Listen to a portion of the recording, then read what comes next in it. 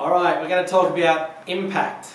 And what is impact? Impact is the point with which we hit the golf ball. Okay, a lot of people that I teach have the incorrect concept of impact.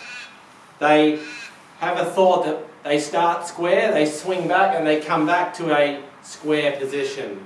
The problem with that is that often causes the ball to go to the right. Okay? So we see that a lot with beginners, a terrible lot. So I want to teach you today a little bit about what impact actually looks and feels like, and then give you a drill that you can do at home to practice this. Now I've got a soft yellow golf ball, just a My Golf Kids one that goes about 20-30 metres. You can roll up a sock at home, grab one of those plastic ones with the holes in it, whatever you like, whack it into the back fence. Alright, just something to hit to practice this. Alright, so what does the actual correct impact position look like?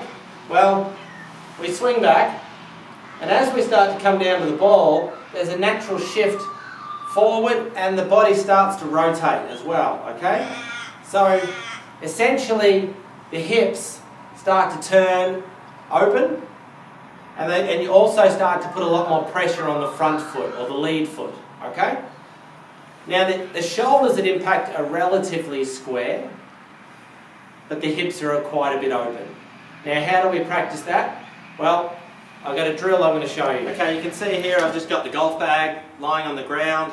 You don't need much, just something, you can put a bunch of towels in a backpack, just something that has a little bit of weight and is soft enough that you can tap against it without breaking anything. I have to be careful here not to hit this too hard, or I could break a shaft, but I'm confident I won't do that. So I'm going to take my normal stance, I'm going to take a nice little tiny swing, and I'm just going to rotate with my hips and push into the bag, I suppose. I can feel pressure up my left wrist, up my left arm, into my left shoulder, right? And I can also feel the weight into my left hip. I'm rotated a little bit, and my foot is starting to come up off the ground a little bit. What you don't want is to just be doing it with your arms independent of your body. We need them to feel, you can see there how I'm not hitting the bag hard, but my hips and my arms are working together. Alright? So make sure you can feel your body is getting involved. Right? It's actually your body that actually gets everything to line up with the flat left wrist and the hands in front at impact.